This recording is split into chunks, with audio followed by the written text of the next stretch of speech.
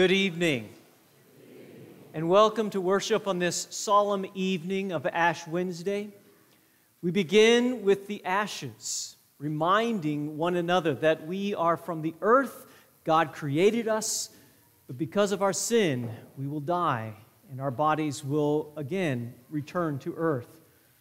But we end this service with Holy Communion, where we gather at the table of our Lord as invited guests.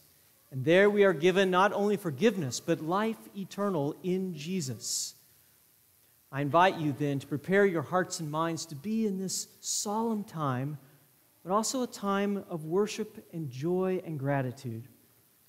If you find tonight very meaningful and helpful in your spiritual walk, we want to let you know that there's also a prayer room that will be available through the entire Lenten series, through the weeks leading up to Easter and beyond. It's in the south entrance. You'll see a prayer room designed with an altar, a cross, and solitude for prayer.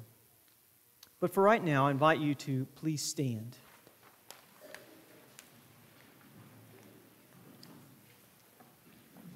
And we join in our prayer of humiliation. We come with a deep sense of our guilt before you, O Lord. We plead but the mercy and your love of Jesus, our Savior. We know that we are dust and have no power of ourselves. We have strayed from your ways like lost sheep. But God will return, confessing our sins and renouncing them, praying for grace to be faithful and true. With the help of your Holy Spirit, may we no more be led by our passions and evil desires. Through your word and sacraments, help us in this season of Lent to overcome failings and give all our powers of mind and body to you for your service. We pray in the name of Jesus. Amen. We join in our hymn.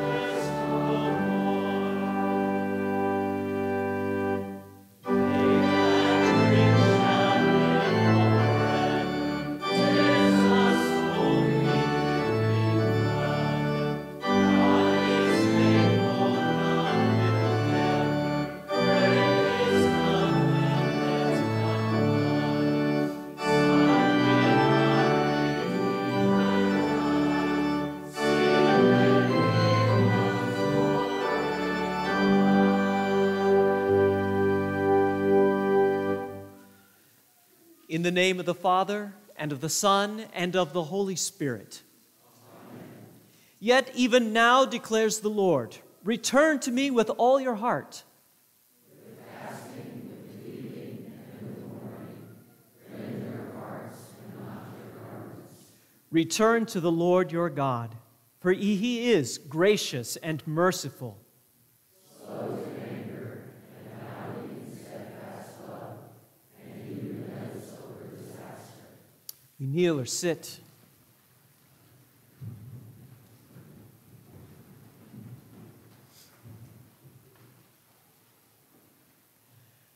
Let us then confess our sins to God our Father.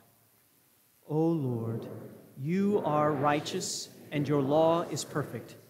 I confess that I have not walked in your ways, nor kept your statutes in my heart. My words, actions, and deeds have strayed from your paths of love for you and for my neighbor. Forgive me, O Lord, and cleanse me from my sin. Teach me your precepts, and lead me in following them. Hear the good news. Through the atoning sacrifice of Christ Jesus, God has forgiven your iniquity and remembers your transgressions no more. He washes you clean, making you pure in heart to walk again in His righteous ways. Go now in peace and joy to follow wholeheartedly in the precepts of the Lord. Seek Him with all your heart, for God has redeemed you and claimed you as His own. You belong to Him who is faithful and just, who cleanses you from sin. Please stand.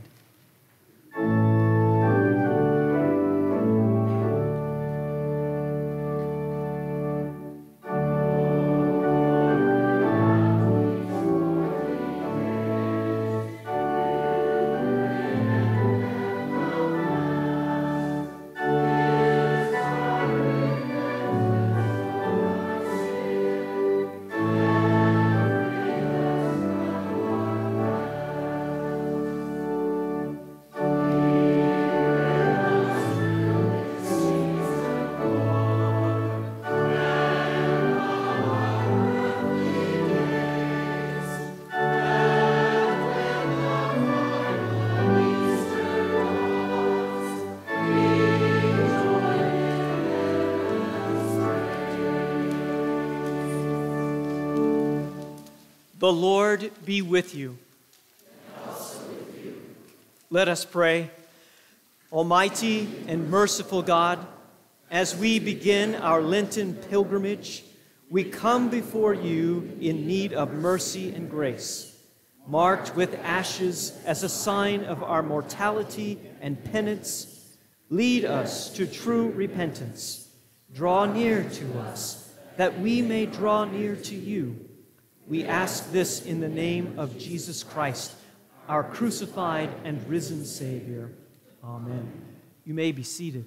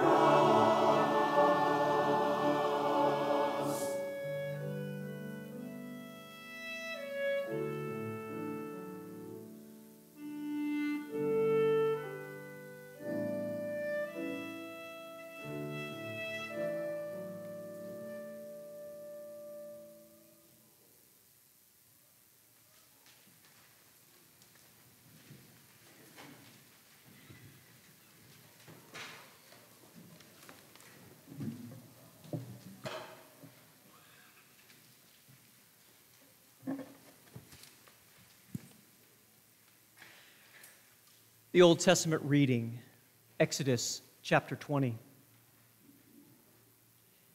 And God spoke all these words, saying, I am the Lord your God, who brought you up out of the land of Egypt, out of the house of slavery. You shall have no other gods before me. You shall not make for yourself a carved image, or any likeness, or anything that is in heaven above, or is that in the earth beneath, or that is in the water under the earth. You shall not bow down to them or serve them, for I, the Lord your God, am a jealous God, visiting the iniquity of the fathers on the children to the third and fourth generation of those who hate me, but showing steadfast love to thousands of those who love me and keep my commandments.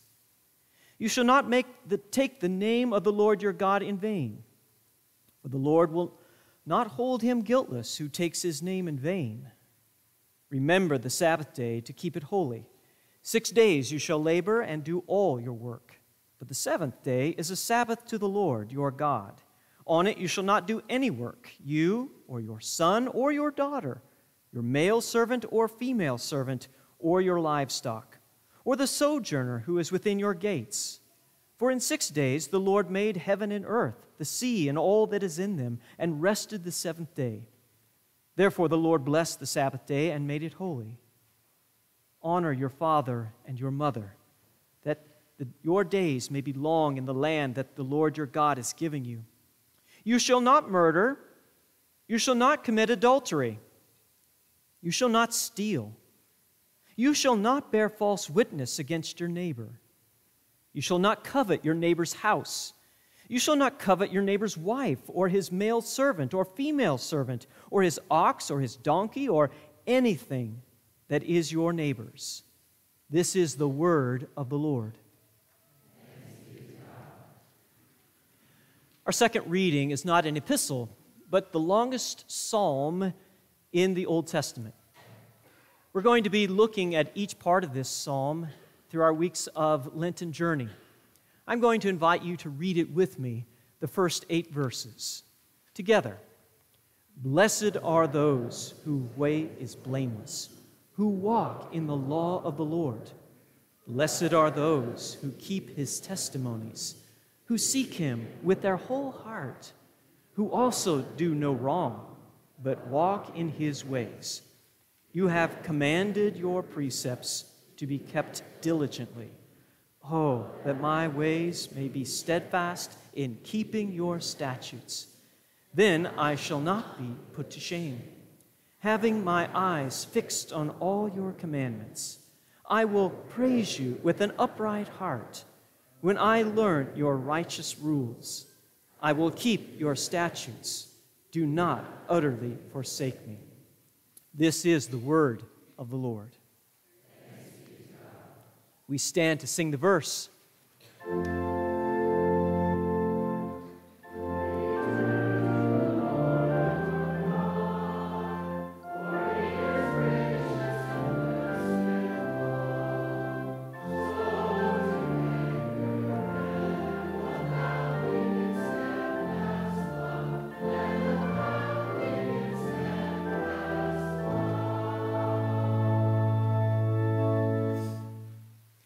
The Holy Gospel according to St. Matthew, the 22nd chapter.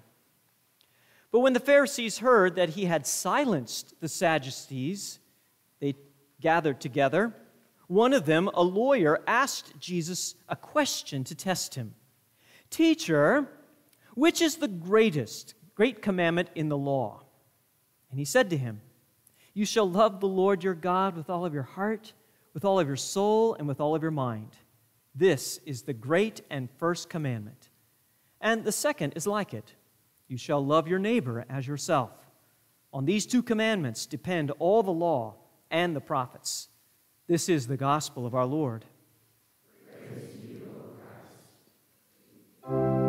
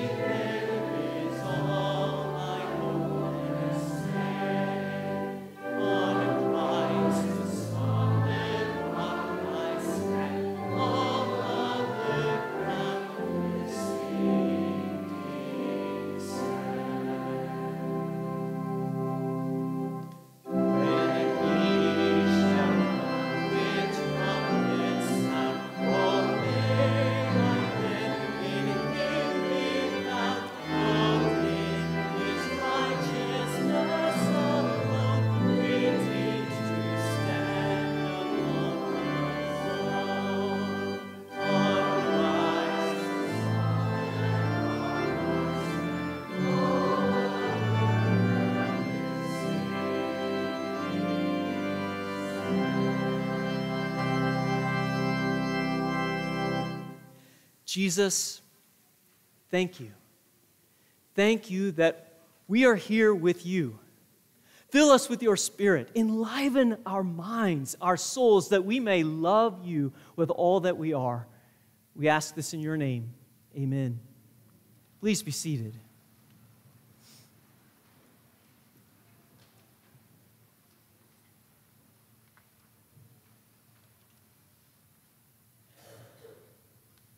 As I mentioned, that we will now begin a sermon series. It's entitled The Way of Love. Each week, we will be looking at a simple explanation of the Ten Commandments. Now, before you groan or think, oh man, I don't know, this isn't designed to be heavy. The Lord Jesus is the one here to carry the burden. Our job, by the Spirit, is to listen, to take these words into our hearts, to really consider them, and by the Spirit, put them into action. Because these words, while they are law, it is the word that the Spirit uses to bring us love. It is the way of love that the first commandment be kept. You shall have no other gods before me. You will remember from your small catechism the smallest meaning and explanation. This was the easy one, right? We should fear, love, and trust in God above all things. It's one thing to memorize the words. It is another thing for the Spirit to bring them to life.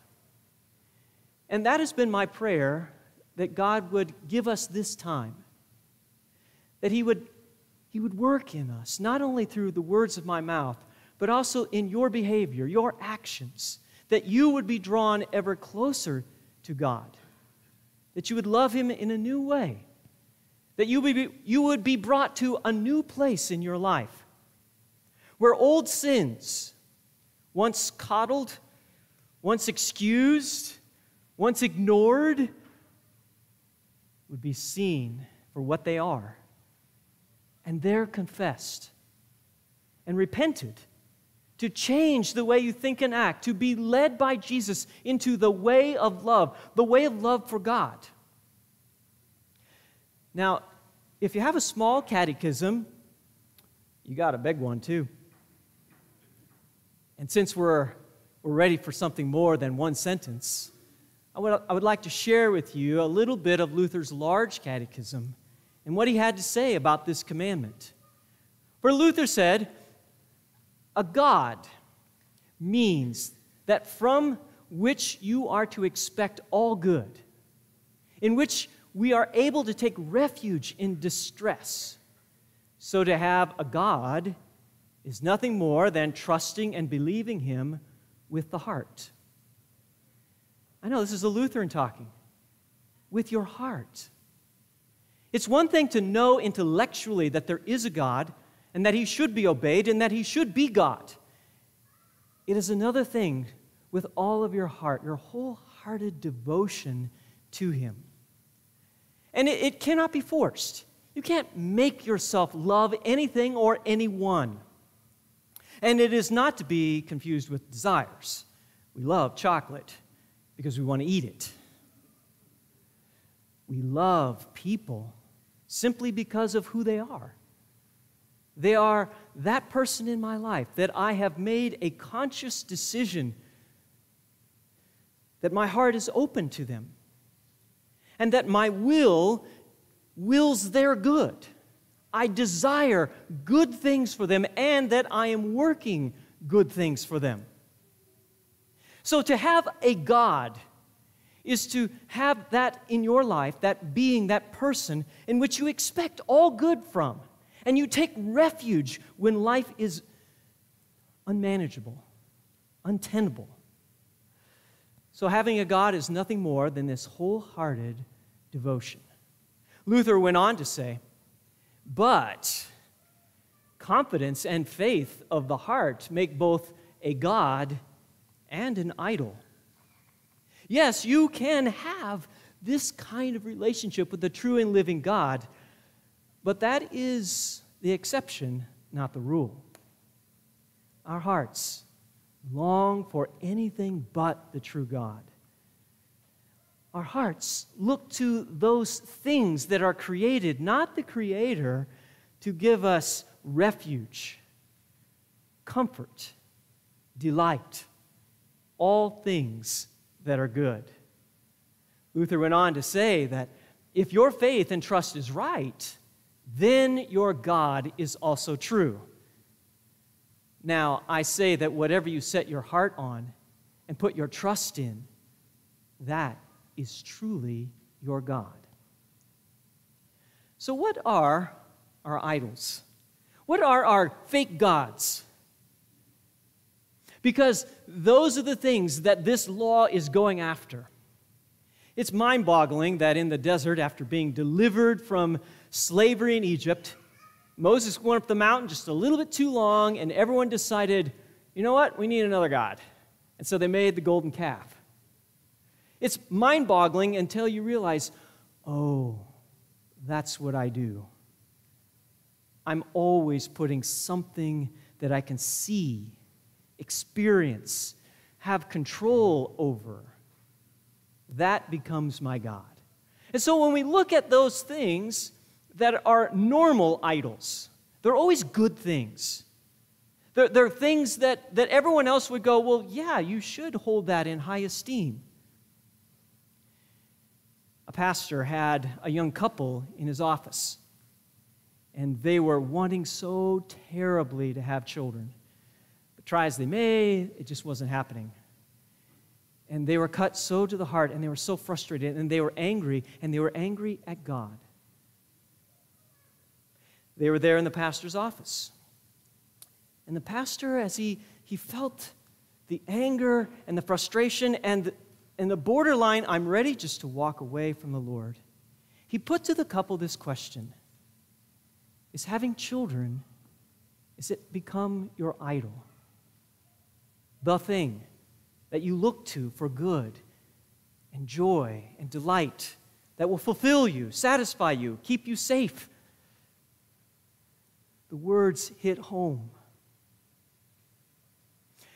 Even as I look at my own life and as I look at the trajectory of where I'm going, I'm going to retire someday and want to make sure that I'll have enough money to go to the long-term care, okay, so we got all that projected out, and it's like, you know what? That looks good. My trust is in that bank account. Because if it wasn't there, how would I take care of myself? How would I take care of my wife? Oh, wait. What's your God again? Who's your God? You see, these are good things. Taking care of people, having children. It's a good thing to want to be known and being good at your job, being affirmed at that. But if it becomes your identity, if you're not you unless you're doing what you do, you've placed it into the idol spot. If you must be anything, if you must have anything, there is your idol. The best way, though, to find your idols are to look at the things that you cannot live without. Like if you lost this, you really would seriously consider questioning God, maybe even checking out of life altogether. You have to have this. Now, as you think about your idols, we also need to hear God as he stood on the mountain through his servant Moses, and he gave the 10 Commandments, and he warned the people that I, the Lord your God, I am a jealous God. That's very unusual for us to hear God talk this way. What does he mean by that I am a jealous God? I'm just going to start off by saying it means exactly what you think it means.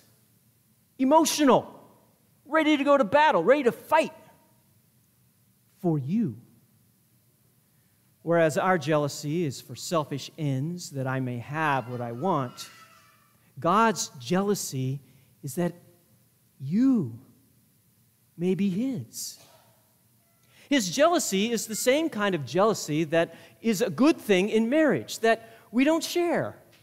We don't share our bodies. We don't share our emotions with another person, not in the way husband and wife does. No sharing allowed.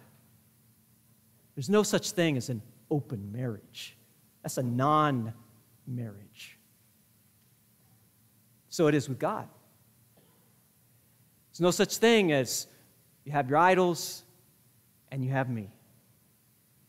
It's one or the other. And He's a jealous God. And He's coming after you. Not to destroy you, but to destroy the idols. As you think about your heart, think about your life. In these weeks to come, and even right now is the moment to examine your heart in light of the commandment that you shall have no other God. This moment isn't simply to hear, but to be with your God. And there, consider your heart by the Spirit. And so we're going to have these moments in these weeks to come in which I'm going to invite you right now, whatever posture you're most comfortable in, either to kneel, get the kneeler back out, or to simply sit. And we're going to be quiet. And I'm going to invite you to pray to the Lord that the Holy Spirit would help you to see what is grievous inside of you, what needs to be confessed. And then, having had that moment, and it's going to be a moment of silence, it's going to be a moment that's going to be awkward if you're not praying and asking the Lord to examine your heart. And then, confessing our sins. You're not going to do this out loud. This is you and your God. Confessing your sin before God. And then asking the Spirit to work in your heart repentance. I mean, it's one thing to know you got a problem. It's another thing what to do with it. And you're not strong enough to get rid of your idols. It is only by the work of Jesus, the one who has gone the way of crucifixion, who's gone into death and out of death, that He might take you with Him and offer you purity, forgiveness, and life. Not because you've confessed, not because you've repented, but because of what He's done for you, and it's now available to you. So we're going to spend time confessing and asking the Lord to lead us in repentance, and then I'm going to proclaim to you the most very good news. So get comfortable. Kneel, sit, and let us pray.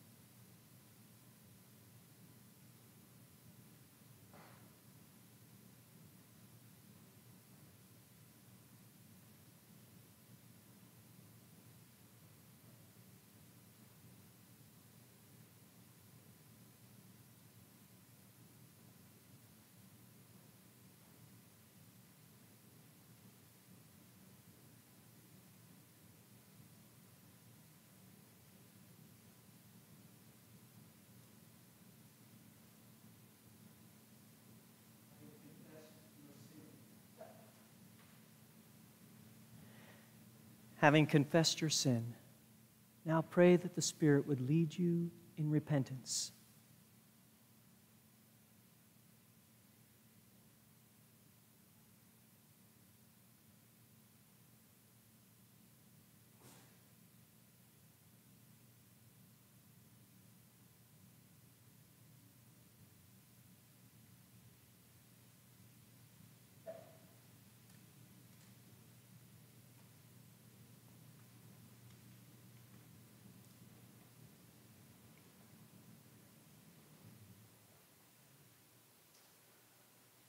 O Lord, your Spirit is among us.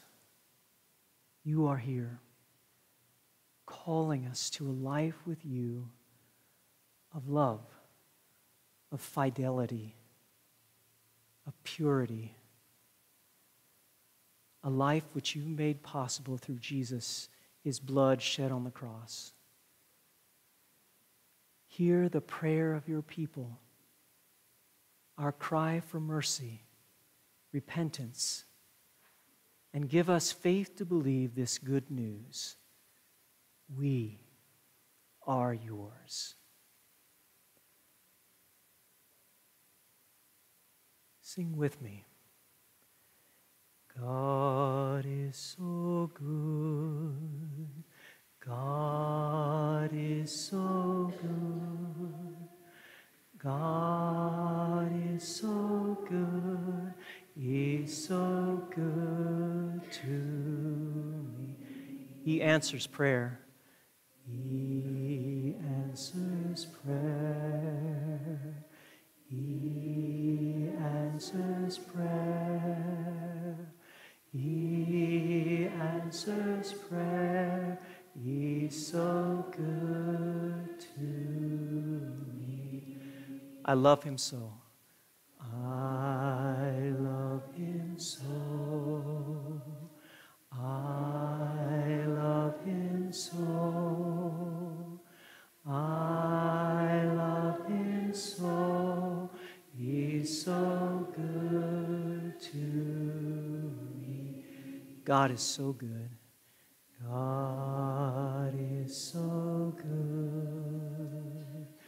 God is so good.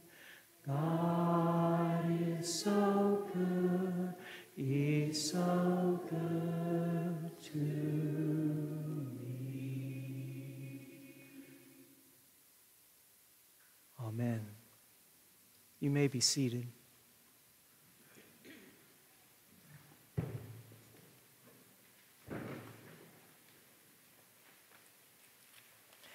You may remain seated as we confess our faith.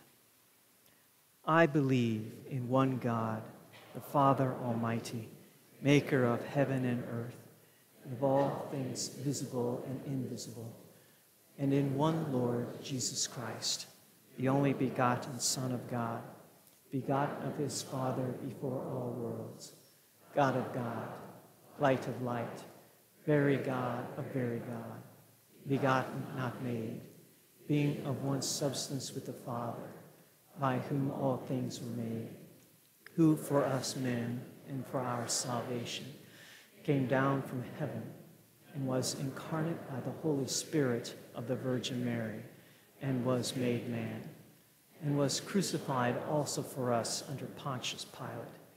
He suffered and was buried, and the third day he rose again according to the Scriptures, and ascended into heaven, and sits at the right hand of God.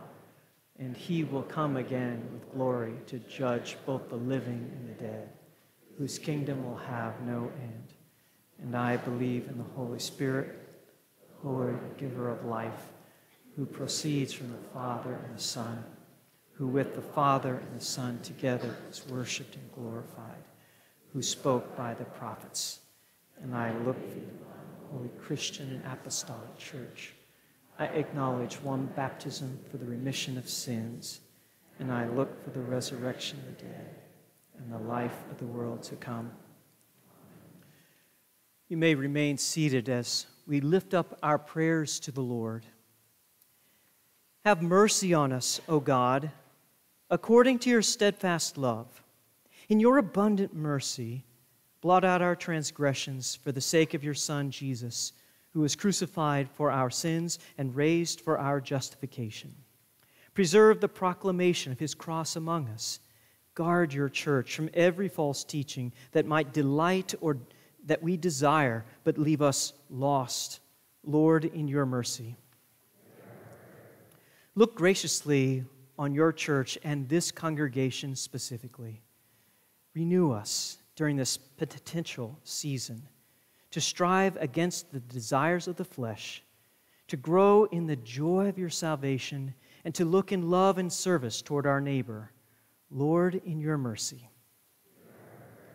Behold in mercy all who are sick, who suffer, and who rejoice. Be with all expectant mothers, all whose work is dangerous, the unemployed, those near death, and those who mourn. Comfort us who are dust and must remember that we return to dust. Give us the promise of the resurrection in Jesus. Lord, in your mercy. Grant repentance as we come to the Lord's table. Let us recognize the enormity of our sins, but also the even bigger grace that you cover us with. Let us come to this table, receiving Christ, receiving strength for our faith and life to live in love. Lord, in your mercy. Into your hands, O Lord, we commend all for whom we pray, trusting in our Savior Jesus Christ. Amen. Let us come forward now with our tithes and our offerings and attendance cards. If you haven't already done so, please bring them forward to the front, to the offering plates.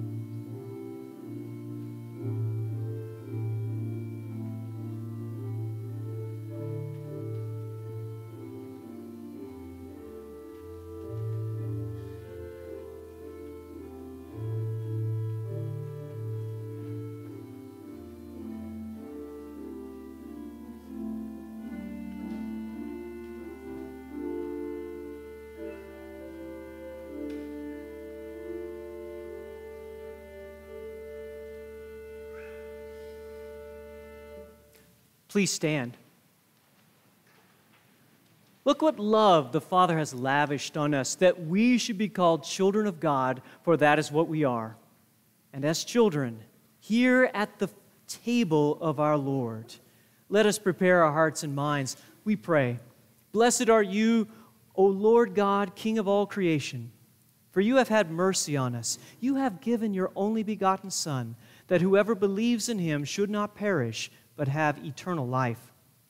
At your command, Abraham prepared to offer his son Isaac as a sacrifice on the mountain. Yet in mercy, you provided a ram as a substitute. We give you thanks that on Calvary you spared not your only son, but sent him to offer his life as a ransom for many. As we eat and drink his body and blood, grant us, like Abraham our father, to trust in your promise now fulfilled in Christ, the Lamb of God who takes away the sins of the world. Hear us as we pray in his name and as he taught us. Our Father, who art in heaven, hallowed be thy name. Thy kingdom come, thy will be done, on earth as it is in heaven. Give us this day our daily bread, and forgive us our trespasses, as we forgive those who trespass against us. And lead us not into temptation, but deliver us from evil. For thine is the kingdom, and the power, and the glory. Our Lord Jesus Christ, on the night on which he was betrayed, took bread. And after he had offered thanks, he broke the bread and gave it to his disciples, saying, "Take and eat. This is my body, which is given for you.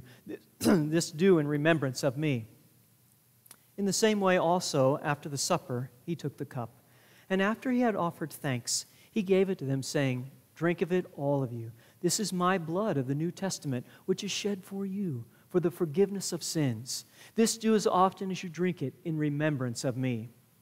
The peace of the Lord be with you always.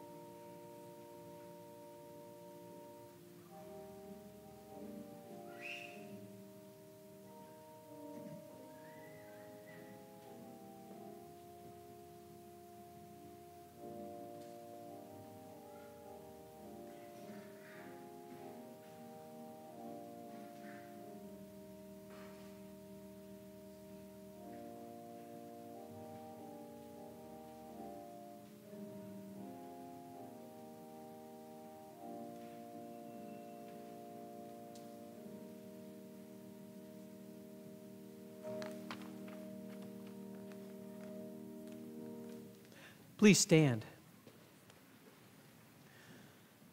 And now the true body and blood of your Lord and Savior, strengthen and preserve you in true faith to life everlasting. Depart from his table with peace and with joy. Amen. Having received this gift, we return thanks. We do give thanks to you, Almighty God. You do love us. You care for us, and you have fed us here. We pray now, having been to this table, that you would strengthen our faith in you and our fervent love for one another. We ask this in Jesus' name. Amen. The Lord, let us bless the Lord. The Lord bless you and keep you. The Lord make his face to shine upon you and be gracious to you. The Lord look upon you with his favor and give to you his peace.